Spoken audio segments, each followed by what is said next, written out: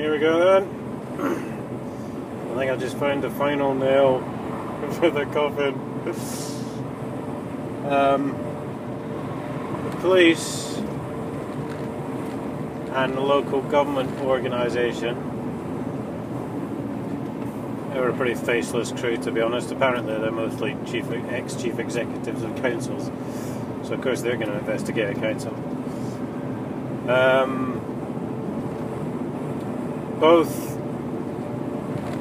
Well, not only did they both not answer my questions, they both insisted I go to the Information Commissioner because the ICO,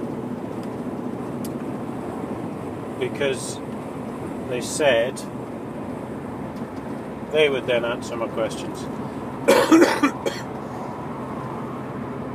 Well, it's on the site, it's on whattheyknow.com, the conversation with the ICO, and I was getting nowhere. So I eventually turned around and said, right, when you tell me that you're not responsible for any information from the police, the council, the LGO, blah, blah, blah, blah, blah, then I'll go away. So they wrote back and said, well, we are responsible for some of it. They said, just not what you're asking. Now, I don't know, some time ago I might have taken that as an answer, I'm not sure. I've got a couple of things wrong during this whole thing. But then, I didn't know what I was doing. I mean, I was finding stuff out as I went along, so... anyway, I said, right, so basically the police and the local government ombudsman have told me to come to you when they would have already known that you could not answer those questions. And that, my dear viewers, is called a conspiracy. Because as I said previously, the police have actually refused to divulge information, and even though they haven't answered the question, they said their job is done. So now what they've done, they've actually deliberately wrong-footed me in an attempt to make me go away, even for a few weeks or whatever. And they've deliberately given me bad information, basically, so as to take the pressure off them. So, well, what can I say? It's a conspiracy. I've now proved, and this video is proof, that Cambridgeshire Police and the LGO and the council, and probably the auditor, although he's not really in the mix at the minute, are deliberately trying to cover up not only the theft of 30 years' money, but they're also trying to protect the people who stole that money. And obviously they have no interest in finding stolen public money either. So aside from the usual offences of failure to uphold the law, misconduct in public office, this is actually now formally this is a deliberate conspiracy to spirit away all this sort of stuff that's happened and protect the maids, basically, which is the way it's been going all along. It's just not proved it now.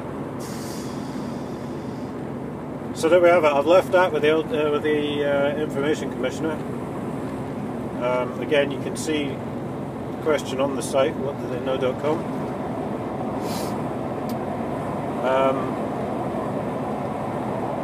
Will I get a reply?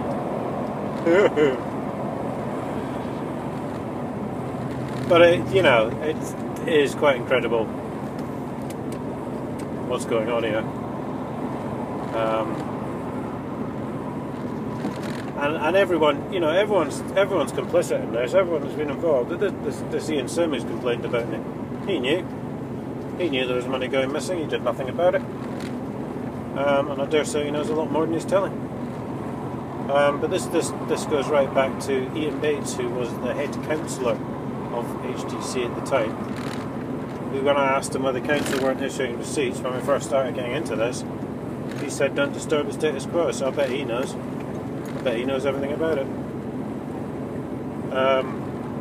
And this all goes back to a council officer called Roy Reeves, who, you know, because him and his mates were retiring soon, and they deliberately covered this up too, because I think they were probably in it from the beginning.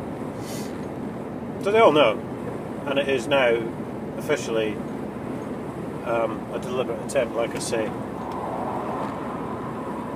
to cover all this up. So we got there, guys.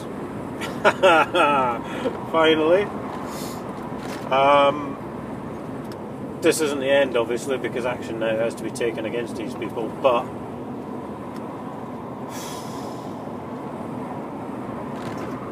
you know, I never thought I'd say it, but you know, it's figured it all out now. It's all become clear exactly what's been going on, and I've got the proof.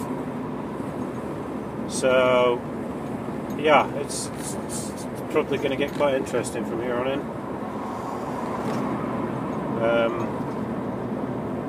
Again, obviously, I can't stress enough that I might suddenly disappear or be found dead somewhere, or you know, I'm under no illusion what these people are capable of to try and protect the establishment. So you know, it's over, but it's not over, because it's all got to be cleared up and investigated and all the rest of it.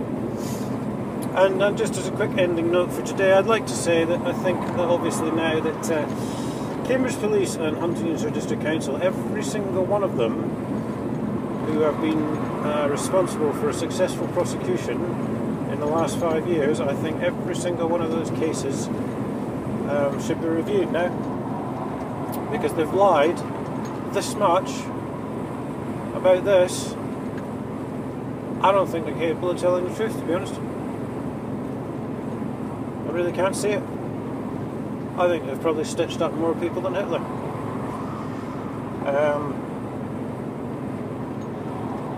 Which, coincidentally, I think they probably have the same morals as, to be honest. Which is quite worrying.